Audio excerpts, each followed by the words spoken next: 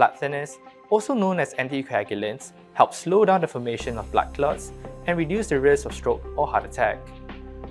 Hi, I'm Chan Hong and I'm here today to help debunk some common myths about blood thinners.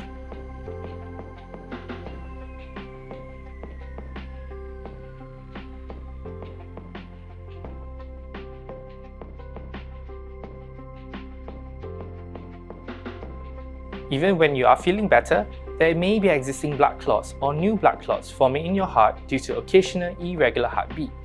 In order to reduce the risk of its complications, you should not stop taking your blood thinners unless directed by your doctor.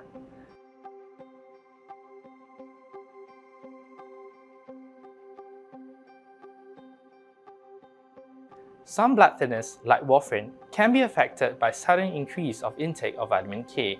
While it is true that dark leafy greens do contain high levels of vitamin K, you do not have to avoid the food. It is better to try to keep to a balanced diet with consistent servings instead.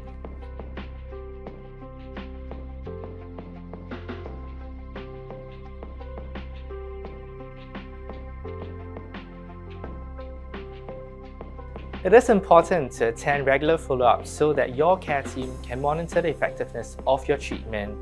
There are various laboratory tests needed to ensure that your blood thinners remain suitable and safe for you to take them.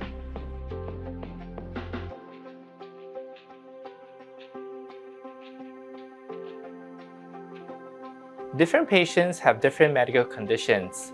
Some of those lower doses are prescribed for patients with other concurrent medical conditions such as kidney disease or previous history of bleeding episodes. Your doctor will recommend the right type and dose for you. Remember not to adjust your dose without seeking medical advice.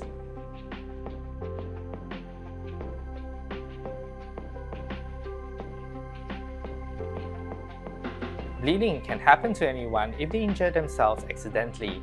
Minor bleeding such as unexplained nose bleeding, gum bleeding from brushing our teeth too hard, or bleeding from minor cuts may happen. But it is important to know that this bleeding will stop when properly managed despite taking a while longer than normal. Remember to take extra care when handling sharp objects and avoid any activities that may cause injuries and lead to excessive bleeding.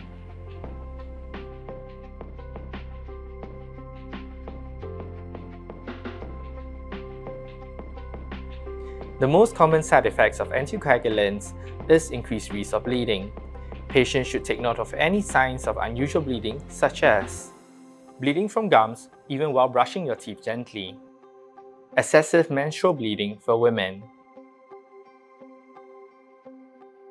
excessive nosebleed, prolonged bleeding from minor cuts despite applying pressure on the wound.